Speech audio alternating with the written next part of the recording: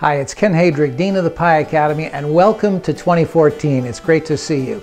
I know I've been laying low for a few weeks and it's been a while since you heard from me. But like I always do over the holidays, I like to take a little downtime, reflect on the year that was, and make plans for the coming year.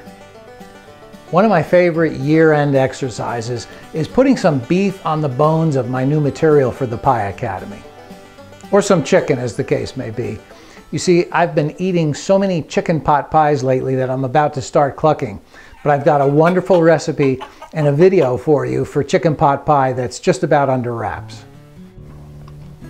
Not to mention a brand new signature recipe I've been perfecting for a Heath Bar Crunch pecan pie. Oh, this thing is good. I'm also working on a bunch of new pie making tool videos, including one about scales for weighing your ingredients. Now, you may know that from comments that I've made here before that I'm pretty lukewarm when it comes to scales for home bakers. But the good folks at Finisseur, I think that's how you say it, sent me one of theirs and I'm pretty impressed. More about that later. Now, I've got another new section of the blog that I'm launching soon, and I can't do this one without your help. You know, so many of you have written me in the past to tell me about your favorite pie memories and stories that I've decided to devote an entire section of the blog to them. I'm going to call it Heartwarming Pie Stories. Heartwarming Pie Stories will be your chance to share a little something about your fondest pie memories. Maybe that's an aunt or a grandmother and the way she taught you the secrets of a great crust. Maybe it's an early memory of making pies with your mom or dad when you were a child. Or perhaps you have a berry picking story that's part of your family's berry pie legacy. Whatever the case may be, I want to hear about it. And if you have photos to go with your story, all the better. Anyway, you'll find the submission details below. I'd like to start publishing a few of your stories right here by early February.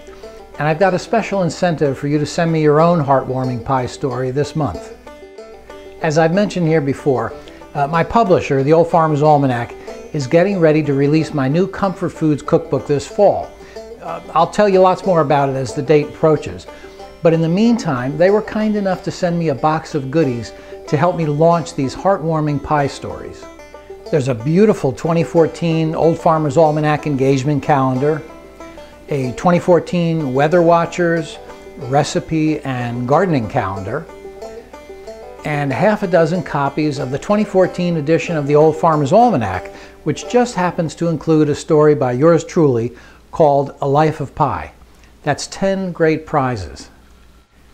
Now, if yours is one of the first 10 stories I select for this new section, you'll receive one of these great prizes. Now, I'll announce the winners by the end of this month. So, time to dust off your memories and get writing. I'm really excited about this, and I hope you are too.